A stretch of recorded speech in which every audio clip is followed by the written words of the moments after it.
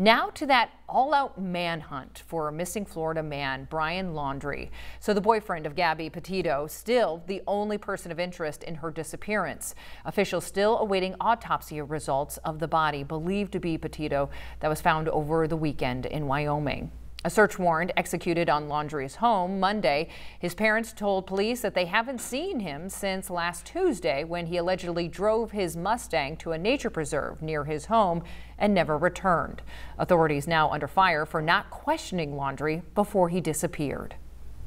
You could have placed a surveillance team on him or at least maybe 2 vehicles, unmarked vehicles, to follow him wherever he might go.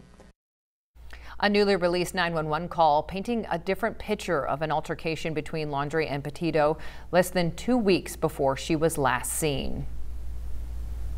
We drove by and the gentleman was slapping the girl. He was slapping her?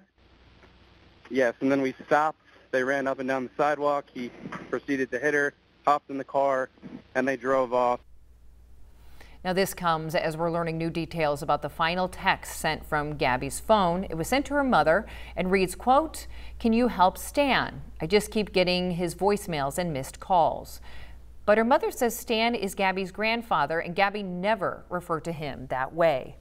So officials had been expecting to hear more from Brian Laundrie's attorney, but he scrapped his press conference set for this afternoon after speaking with the FBI.